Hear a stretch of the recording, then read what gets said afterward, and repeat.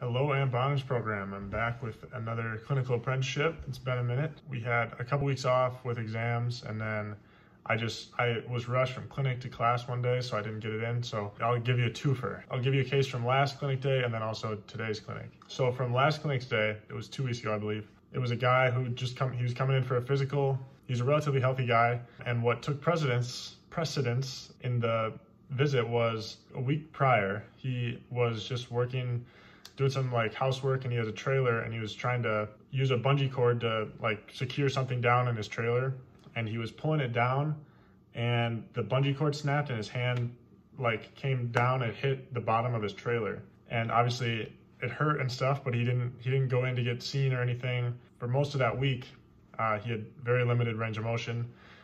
Mostly on the outside of his hand was where like a lot of the swelling was, so right about here. And then so the whole, I'd say probably from the middle of his hand, so about from the third digit out to the pinky, was pretty swollen. And then these 3 digits were all pretty discolored, especially like closer to the proximal knuckles. There was a little like banana-ish yellow in there. There's some blue and purple mixed in, but he was moving it okay. He was able to make like a soft fist kind of.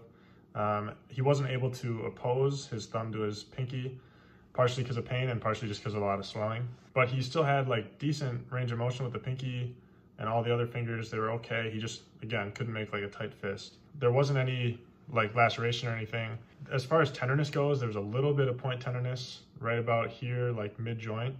But even then, like I was pushing decently hard on it and he wasn't reacting very much. So it's kind of interesting because obviously the visual signs were pretty like drastic, especially 1 week out, but he wasn't complaining of it too much. It sounded like he wasn't even really planning on coming in to get it looked at. He just happened to have a physical. But we were concerned enough about it that we got an x-ray on it, and it turned out that he had a boxer fracture, which I think is a layman's term for the 5th metacarpal fracture.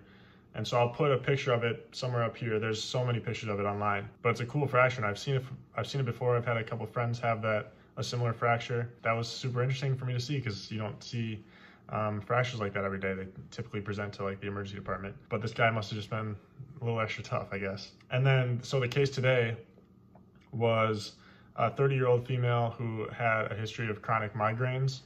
And so I believe what that constitutes is at least 15 days over a month's period of like migraine headaches. In January, she had Botox injections. It's uncommon that family med docs do this, but he worked with a neurologist when he was in the military, and so he learned this skill, and I think it's a nice skill to have. So basically the Botox injections, which we did again today, that's the reason for this case. The Botox injections are a good way to kind of stave off chronic migraines. It's not a quick fix. We also gave a shot of Toradol, just intramuscular shot of Toradol, which is ketorolac, which is just an anti-inflammatory. That helps with more like immediate pain relief. The Botox injections help to kind of relax a lot of the nerves and the muscles in the face that end up causing a lot of the migraine symptoms. Also in the neck too. So we did some more Botox injections, and what that constitutes is 31 little mini injections of Botox throughout the head and the neck and down into the kind of shoulder area.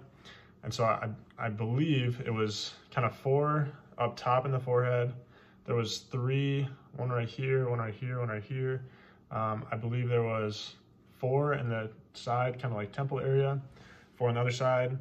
There was 4 right in the center, 4 right in the center, 3 on each side of the back, and then there was 3 kind of down here on each side. And you guys will have to add that up. I'll add it up maybe on screen. We'll see if I got to 31, but it's 31 for sure shots. And so it's a really small needle. It's usually tolerated pretty well, he said. But it was cool just to kind of see. I mean, you're really just going kind of straight in here. She said that last time the relief, she didn't have another migraine really, or a serious migraine for like 8 or 10 weeks. So it can really make a huge difference in a lot of people's lives. And I think it's a valuable skill to have, especially as a family doc. That just about does it. I kept it shorter than I thought. I'm probably forgetting stuff, I guess, but I hope you guys enjoyed. I hope you guys learned something. As always, I learned something, especially with the boxer fracture and then also the Botox injections. It was just cool to see both of those I will see you guys on the platform.